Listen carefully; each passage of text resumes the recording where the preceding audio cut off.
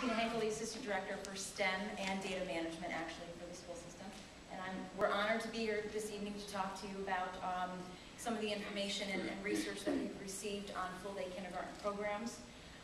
To start, we'd like to also just give you a little background.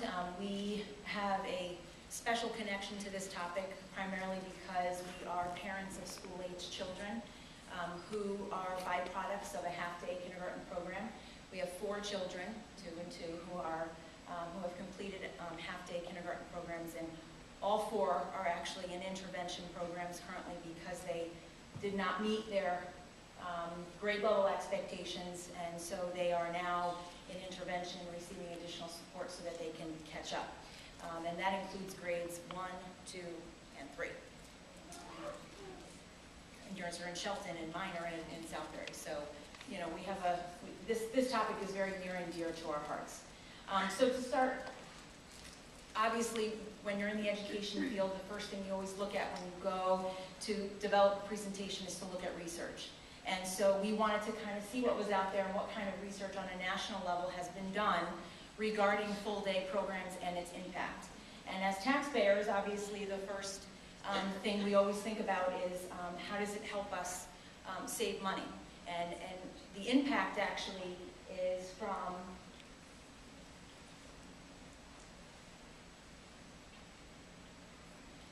a document that was published in 2004 by an economist.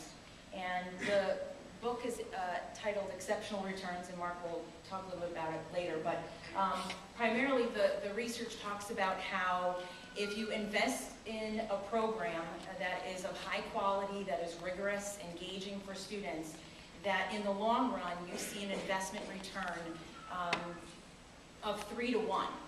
So in fact, if you invest $870,000 today, you'll see a return of approximately $2.6 million in the long run. And what does that look like? It looks like less services to provide for intervention for students that are behind. It's a lower rate of dropouts when they get older, because remember, you know, it's not just about a kindergarten student. It's about the effects long term when they get into middle school, high school, and beyond.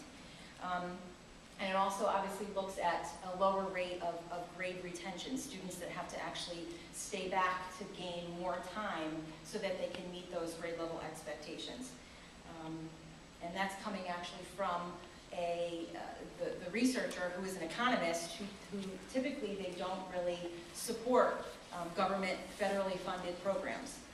So that was quite interesting to us. So that on a national level, we wanted to drill down a little further. So that was the big global picture on how it impacts districts, but we wanted to see what does it look like in Shelton. Is the trend out there? Are all districts looking at this kind of research and bringing it back into the districts and applying it to what's best for towns and what's best for kids?